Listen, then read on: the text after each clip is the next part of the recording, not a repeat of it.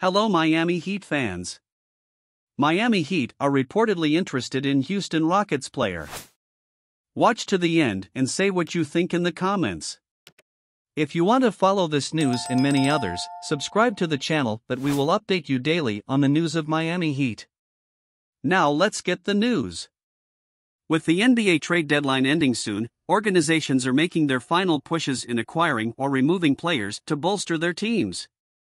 HoopsWire's Sam Amico reported Houston Rockets shooting guard Eric Gordon has drawn interest from several teams, including the Miami Heat. Gordon, a veteran for the Rockets, is in his 15th NBA season. He is averaging a career-low 13.2 points but is shooting 34.7% from three-point range. Gordon passed Kobe Bryant on the NBA's all-time list for made threes. Gordon's interest from other teams has declined, giving Miami a better shot at acquiring him. Houston has a young backcourt of Kevin Porter Jr. and Jalen Green, and their league-worst 13 wins will give them a high draft pick to build around their youthful team for the future. Gordon would be sent to a playoff contender in the Heat, potentially elevating the team in their quest for postseason success. Miami has been quiet thus far during the trade window, much to the dislike of their fanbase. The inability to make a big move in the offseason regressed them behind other Eastern teams who improved their rosters.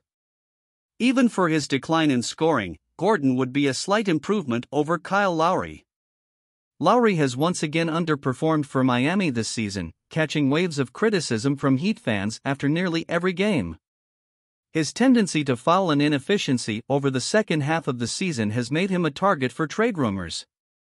The Heat have finally opened him to the trade market, which could potentially put him in an exchange for Gordon. So, what do you think?